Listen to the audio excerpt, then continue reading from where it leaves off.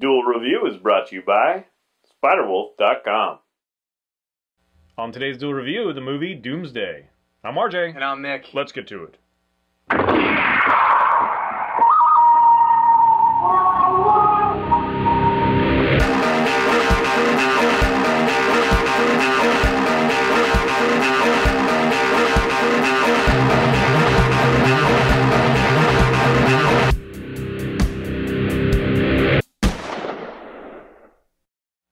Hey everybody, today is Friday the 13th.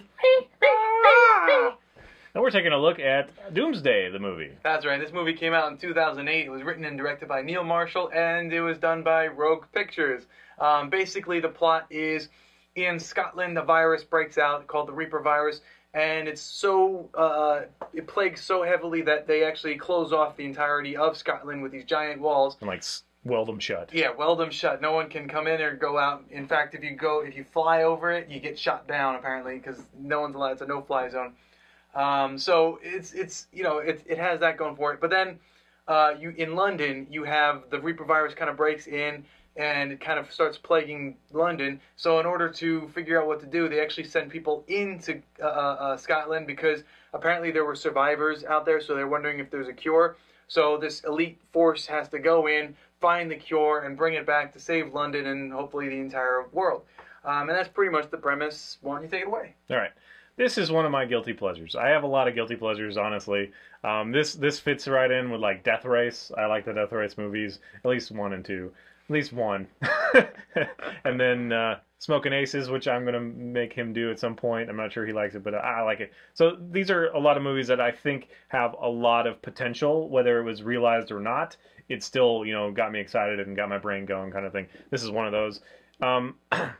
It's kind of 28 Days Later meets Escape from New York, kind of thing, with a little Mad Max thrown in for good measure. It's kind of that feeling. And there is a lot of cliche-ness about it, but I really do enjoy, and again, I think it's mostly unrealized potential, but I enjoy what is there. Rona Mitra she plays Major Sinclair, which I think she's awesome. I think she's an underrated actress. I think she's kind of treated as a thrown-away actress, which is kind of sad. I always enjoy her characters. It's just that she's not in great movies. Yeah. So I enjoy her portrayal, and she's kick-ass. She's like a heroine. I mean, she's kick-ass. Let's see, Bob Hoskins is in there. He doesn't have a huge part, but he's okay. I don't know. There's nothing that really... He kind of feels like he's in a wrong movie, honestly. Yeah. His character is as important. Just very straight. Yeah, is as colorful as his name. His name is Bill Nelson in the movie, and that's about as much as you're going to find out because he's kind of in there, and that's it. And the other actor I'm going to mention is Craig Conway, which he plays Saul. It's kind of like the rebel leader, and you find out more about it, which I'm not going to spoil. But he kind of steals the show. He's so charismatic and just odd, and you're freaked out by him, but you're also he's kind of cool. I mean, it's just kind of fun to be around this, even though it involves cannibalism and weird sex slaves and all that stuff. Anyway, this movie is, I have the unrated version. Even the unrated version is not like a hard R to me. I mean, there's a few moments where it's like, but there's not really. I mean, it's almost family friendly in a way, in some ways. I mean, the cannibalism aside. Yeah, and there was, because you definitely see breasts at least once, so... Do you? Yeah, I don't remember that. Oh, yeah, right. Yeah, right. Once. I think that's all of it. Anyway, she is such a kick-ass character, and I definitely have more to say about Rona Mitra's character. But what I like about this is the production values are high enough to be cool, but they try to take it too seriously. So I think that it actually goes into that cheesy town. Yes. Especially when there's the music going, it's like... too on the nose and all that stuff, so it definitely goes into that USA movie kind of territory every once in a while. But again, like I say, it's more about the unrealized potential that is there, and it gets me excited, and I really... Okay, I'm going to get to my first comparison. This is like friggin' Borderlands the movie. It's just, it's one of those things that makes me feel like if they had put more into it, more attention, it would be just as cool as Borderlands. It gives me that same kind of feel, because you've got like the crazy punk guys that have assembled weapons, very Fallout as well, and just kind of all assembled weapons from whatever gears they could find or whatever, ragtag, Mad Max vehicles. And then on the other side, you have like the guys that are using that same material, but they're knights, because in Scotland there's a lot of castles, and even though it was like a museum when the whole plague hit or whatever, they took over the castle, and now they're kind of, feeling this medieval flavor or whatever, so it's very radically different. There is a lot of quirk and possibly you could say humor about the characters that to me feels like Borderlands. Just the whole idea of roaming around and encountering bands of baddies is very, Borderlands. So I'm not saying it's as good as Borderlands, but it gives me the same flavor, and it makes me feel like, damn, that would be an awesome movie if they did a Borderlands movie, or if they took this and revamped it and, made it into that. You don't agree with that? One of the first things that RG told me before I watched this movie was to take it for what it was. So I tried to do that. And I watched it, and I enjoyed it from a blank page. Just like, okay, I watched it, yeah, it was fun. But then when you start to think about it, it kind of doesn't really make any sense. First of all, you have this kind of jarring jointing of, this kind of dystopian future with the punks and the Mad Max kind of references. Then you have this group of people who are knightly, they have the armor. But that's what I'm saying is that it's so odd. And then it's of video course, game. That's what Borderlands does, Yeah, I guess. And then right outside of all of that, you have the modern, almost futuristic society. Because it is a little bit in the future. It's a couple 23 or something, couple decades, later. So you do have this kind of future tech type thing happening. So I don't know. There's just so much going on that it's a little jarring, but it did kind of flow into each other fairly okay. I really was not expecting to see a knight. I mean, just as soon as he popped, like... My wife had the same response. But his armor is all, you can tell it's been melted and pounded together from scraps from cars and shit. Definitely. It was just as soon as he showed up, it was like, what? Huh? They chose a castle because it had already walls that could be used for defense, and so they just kind of went with it. Right. Yes, it is a little... And I can't really blame them, because if I ever had the opportunity to dress up like a knight, I probably would, so... But they're not allowed to have the same kind of technology and stuff, so you can kind of understand. But yes, I understand, and that's why it's a guilty pleasure, and that's why I say it's a lot of potential, but it's unrealized potential. The other thing I have a problem with is there are several inconsistencies, and the only one that I'm really going to bring up because it doesn't ruin anything is the fact that inside this quarantine zone they pull like a Captain Kirk on a dangerous planet where they're not wearing masks. So this is an airborne virus, so the second you start breathing it in, you're going to die, or something happens. But they're out there and they're just like, at first, they start with the helmets and they have this decontamination thing happen every time they enter the truck.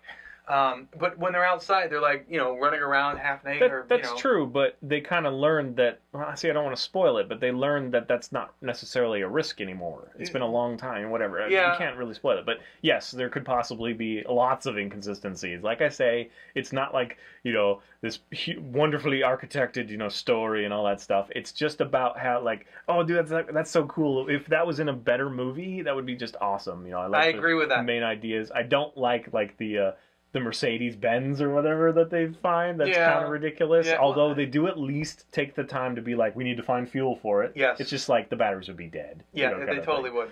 So anyway, years of no working, there's definitely a lot of, again, USA kind of movie feel about it. But the other thing I'm going to say is, what did you think about Rona Mita's character, Sinclair? I liked her. I did. Major Sinclair. Does that make you think of anything? Major Sinclair? No? The Major, with that haircut. If they made a Ghost in the Shell movie, she would be so freaking perfect. Yeah, no, she's you're absolutely hot, right. And she's like wiry, muscly, whatever, and she has the perfect haircut. And I just, every time I see her, I'm like, please make a cowboy or Ghost in the Shell movie. Please make a Ghost in the Shell movie, like a real live action movie. She would be perfect. It would be awesome. And she's about to get too old, so please make it, kind of thing. But it'll never happen. She's about to get too old, he said. It would be perfect. She has the right attitude. She has a British accent, but everything else is so perfect. And I really would love to see that. So, and her name is Major. Yes. And her hair is perfect. Well, her name is Major Eden Sinclair. She is an actual I know, Major. But they call her Major for half the film. You're just right. Major. You're right. And I did not put that together, but you're absolutely right. In fact, they might have said the Major at some point. And I don't think it was intentional. I really don't. But yeah, she's perfect. It's just the haircut. I love that haircut, by the way. It's the problem that I have. If I was a girl, I'd have that haircut. That's all I'm saying.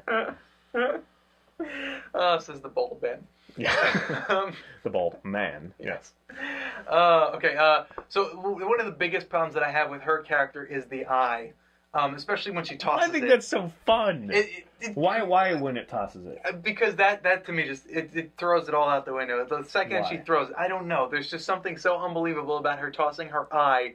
But it could have a little. Eye. I'm sure it has a little gyro in it because otherwise it wouldn't. It would just roll. So Yeah. it's kind of one of those things that it could scientifically work, and I think it's kind of cool because, it's like I haven't seen that before. That was an actual original thought. And so what happens? Yeah, early on you see that she loses an eye, and so now she's in doing espionage kind of stuff with this false eye, and she can take it out and set it on a ledge or whatever and monitor or record with her watch. I like that in one of the first scenes that she does that where she uses the eye to look around, it's sitting literally right there. So she could have just kind of bent down and looked, but no, she's going to have her eye do that. But they're just establishing it. But yes, that's the sort of thing that makes it a guilty pleasure. So, but it's one of those things that, everybody hated it. It was just one of those, like everybody got bad reviews. I just think that there is enough that it gets evoked that it's worth watching. It's one of those fun things. And if you do enjoy movies like Death Race and you could see the worth in Smoking Aces or, what I want to review those at some point because I think they're worth it. You might like this and pull something from it. So, like I say, it's not one of those you must watch or, you'll be sorry if you miss it. It's kind of a crappy movie, but it's a fun crappy movie. I like that you really enjoy those kind of movies that could be considered B movies, but they're so high in production value that they're almost like actual movies. Just kind of teetering on the. It's really high production value. They really went for it, but it's just too on the nose. Yeah. There is a lot of fun to be there. I mean, to have there. I mean, I liked that black character whose name I forgot. I thought he was. I really liked. He did really well. He was kind of the straight man, but he did very well. Yeah, I dug him. So there is a lot to like. Just you have to ignore some things that your brain says, what? To me, it kind of feels like, what is it, The Pod or something? Like one of those movies where you have a band of guys and you know that one's going to die like every scene kind of thing. Although this one definitely hurries through that and then spends the majority of the time with a couple survivors, kind of thing. Sorry if that's a spoiler. So it just manages to stay just out of most of the stereotypical part, I think. And again, Saul, Craig Conway, I friggin' love watching him as Saul. He's creepy, and I don't want him to survive, but he sells it, and I really enjoy watching that. I agree. The acting was pretty damn good. And his girlfriend, that was pretty awesome, I think. I think she was kick-ass, and I like what happened there. Yeah. I wanted to say that with her girlfriend, she's on the cover, actually. His girlfriend. His girlfriend. She's on the cover, but she doesn't really have a huge role. That's true, and in fact, this was a movie where I thought that the main character went into madness or spent so long that she became this character. Yeah, so because did I. she's on the cover. So I can definitely see that. But I don't know, man. There's just something I like about it. So these two people are different, and she's not the main character, right, but she is over here in that tiny little she's window. on the back all by herself. Yeah, she is with the sword, and that's pretty cool. But I don't know. It just bothers me. There's some action sequence that I really like. I think what they did with her is, we like her makeup. Put her on the cover, and that's kind of what they did. But yeah, the action was pretty cool. I like the action. I like that whole chase scene at the end. That was cool. And to me, again, I think it's the closest representation of something like Borderlands that I've ever seen. It's not good enough. Don't get me wrong.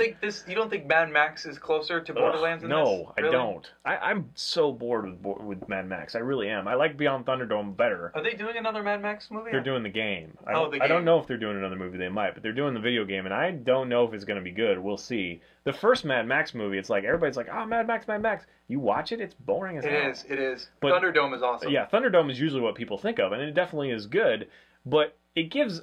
I think these two sandwiched together give a good representation of Borderlands, but I think that Mad Max is a lot too boring to be Borderlands. Borderlands is crazy and fun and all over the place. Yeah, that's true. And that's what so again, it's probably too high a praise to say that this is the closest to Borderlands, but I can't think of another movie that's closer than this. Yeah, with that whole punk vibe. I just wish they had done better. And it's the same thing I'm going to say with Smoking Aces if we ever review that. Is like, there's so much potential and it was so cool, and I guess these are movies that get my brain going. Yeah. I want to immediately jump in and start making a better story, or like using the characters, or whatever fan fiction kind of material. So cult classic area, but not good enough. Right. Not bad enough or not good enough. It's a good movie. It's okay. I think you should watch it because there is some Especially if fun. it's on TV. Yes. Fuck it, watch Yes. it. Why not? Not the greatest, but just ignore what your brain I'll shouts. agree. It's not the greatest, but I think it was a fun experience. Okay.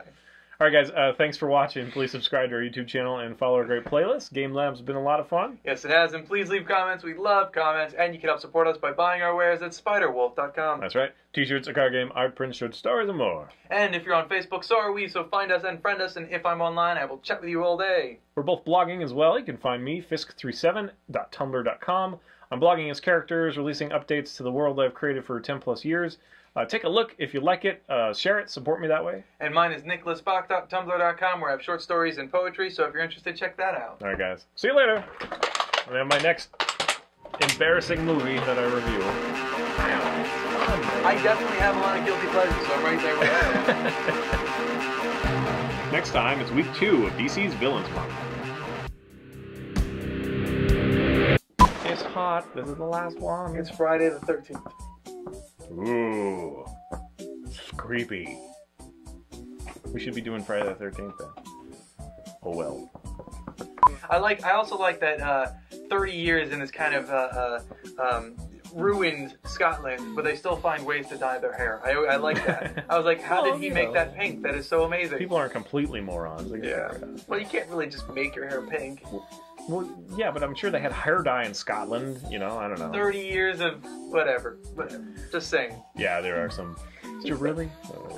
I don't. It's fun, man. I definitely have a lot of guilty pleasures, so I'm right there with you, man. Yeah, but we don't want to talk about those. Ugh. No.